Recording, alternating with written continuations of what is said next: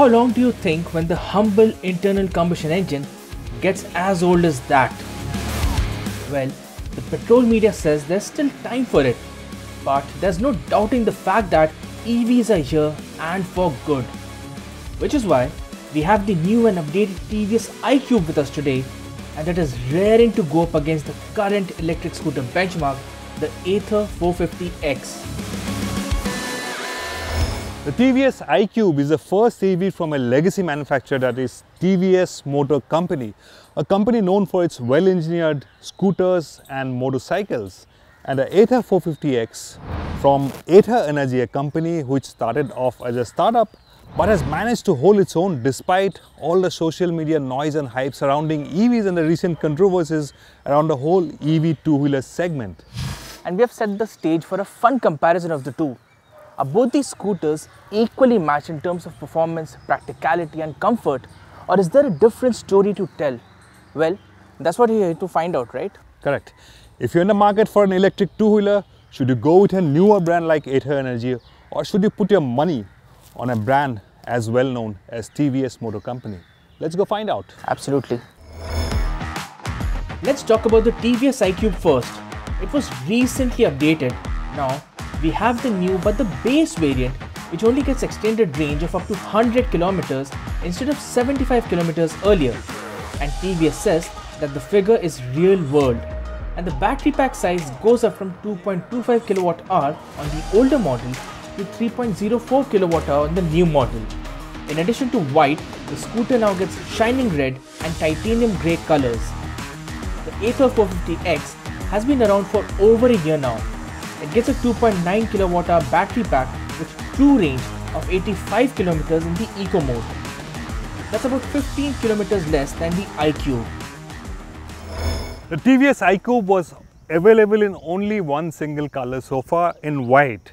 This one, the new iQube, is of course available in a variety of colors, but as luck would have it, our test color still comes in white. Overall, it's a conventional design, quite a safe design, looks like a conventional petrol-powered scooter, but build quality is quite nice. I think it's quite a handsome looking scooter. Panel gaps are nice. Overall, well built, well finished, handsome looking scooter, universally appealing. Everybody will like the scooter. Personally, for me, I quite like the way the iQube looks. Right. The Ather 450X is clearly the trendier, edgier, sexier looking scooter of the two. And of course, look at the color. It definitely sits very well with the young hipster crowd. And yes, as far as the sporty, sensuous appeal is concerned, the Ather 450X I think takes the cake. But yes, the TVS iQube has a wider mass appeal. Yes, the Ather 450X is more radical, more sharp, more lean. But the TVS iQube, just look at it, well proportioned, quite handsome looking scooter overall. There's a 5-inch color TFT display on the iQube along with Bluetooth connectivity and a few features like geofencing, turn-by-turn navigation, etc. There's also a USB charger and full LED lighting along with two riding modes, Eco and Power. TVS also offers a low-speed reverse assist feature on the iQube as well. The Ather 450X easily has the upper hand when it's come to features. It gets SIM-based connectivity. That means a whole lot of connectivity features. Then there's a 7-inch full-color TFT touchscreen as standard along with inbuilt navigation and full LED lighting and a reverse assist and over-the-air updates. Optionally, you also get tire pressure monitoring system on the Ather 450X. Ather also has the Ather Grid network to juice up your scooter, and at home, you can use the conventional power socket to recharge it.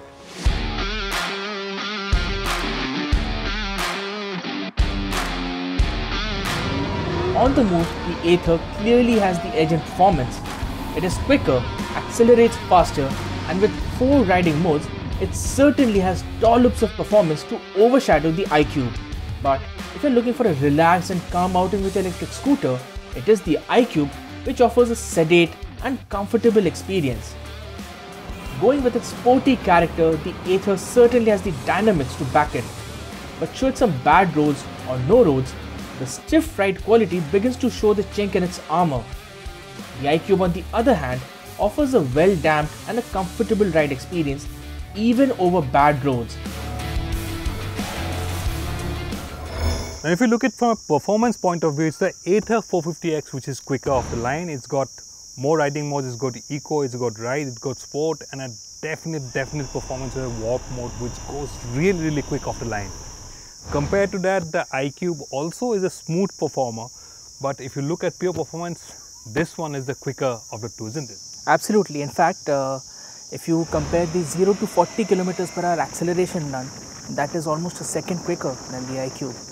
But on the other hand, if you keep the performance bit aside, the iQube seems to have a better, planted feel. It has a better ride quality, very plush suspension, and even in corners, the iQube feels much more planted. That gives you much more confidence when negotiating corners. What do you say? Absolutely. The Ather comes with MRF tires and the iQube comes with TVS tires. It's the TVS tires which are grippier, gives you more confidence when you're taking corners. The iQube handles pretty well, the Ather also handles pretty well. But if you're going really quick, really taking corners hard, it's the iQube which remains more planted. And on top of that, it's got a wider footboard, you sit more comfortably, the seat is broader, and the suspension, the ride quality, the iQube which trumps the Ather on many counts over all kinds of surfaces. And one more thing, the braking on the iQube is definitely sharper, better, much more progressive than on the 450X. Yes, that's not to say that the Ather 450X, the brakes are not good.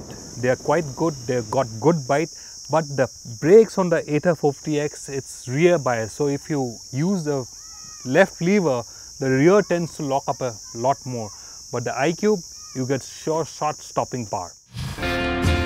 As far as charging times are concerned, the 450X takes less time to charge than the iQube.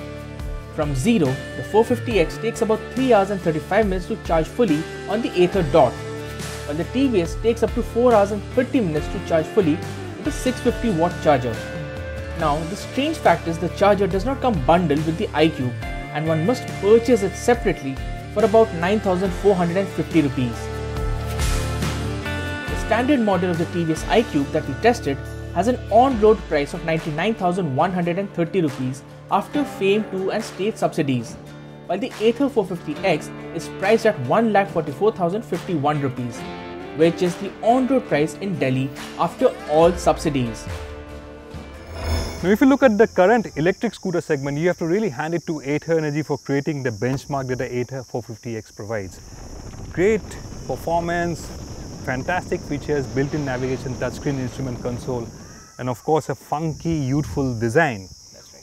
Overall, I think this is a well-rounded product which should be on your consideration if you're in the market for an electric scooter right now. Overall, fantastic performance, looks good, and has got all the features that you need. And on top of that, it's got the Ather grid network. So if you're riding in the city, running out of power, you can just go to any of the network points, the Ather grid point, charging points, and charge up, have a cup of coffee, maybe juice up the scooter, and then on the go. Right. But if you're looking for an electric scooter which is much more practical, comfortable, and gives you that, peace of mind when you're on the move, then it is the TVS iQube. Really handsome looking scooter, moves really well, smooth performance. Of course, it handles really well, and of course has the better ride quality of the two. Plush suspension, good build quality, and as far as pricing is concerned, this is slightly lesser as well. So if you look at the overall package, both of them have their pros and cons. So it is up to you, the customer, who chooses which design, which feature he wants to go with. So if you're looking for a scooter which is more performance oriented with more features, it's the Ather 450X which you should consider at this point of time. Of course, that's the iQube standard variant, but TVS has also upgraded the TVS iQube S, and there's also an iQube ST with more features, more range than even the Ather 450X. So once we get to ride them, the iQube will have more range, more features for sure. So if it's a performance oriented scooter that you're looking for, it's still the 450X, but the iQube is a more practical, more comfortable everyday scooter which you can replace very easily your standard petrol powered scooter at this time. Absolutely.